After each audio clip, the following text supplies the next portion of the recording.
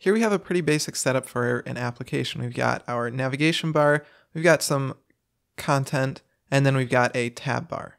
And this works fine on an iPhone 8 or previous generations. However, when you look at the iPhone X, you'll see that things don't work quite the same.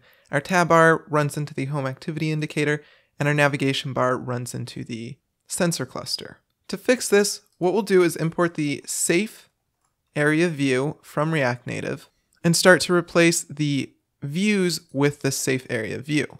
And React Native will use this SafeAreaView to go ahead and ensure that content looks as you would expect it to. We can do the same thing for our tab bar.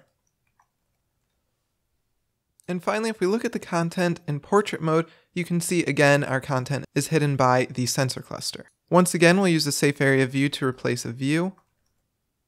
And this will ensure that the content doesn't get hidden behind the home activity indicator, regardless of what direction it's turned.